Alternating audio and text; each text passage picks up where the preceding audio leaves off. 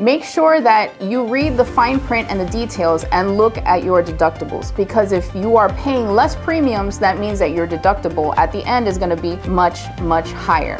That's really important, I say, because many times while we're arguing these cases, one of the arguments is going to be the deductible, because when we get to trial, a jury awards what they feel the damages to a roof is, but then the judge has to remove the deductible from the award. And so many times I've seen in negotiating these matters and in going to trial, deductible, while it can solve your premium issue in the short run, ultimately hurts you in the long run when you go to trial and you have, say, a $15,000 deductible that has to be removed. Yeah, you have to be very careful with the deductibles. Ensure that you are, number one, able to cover the difference. If you have a deductible that's $15,000, your insurance company will only pay a certain portion of your roof and you will have to come up with the $15,000. Do you have that sort of money stashed away? If you don't, then make sure that your deductible is lower, even though your premium is going to be a little bit higher. That's really true.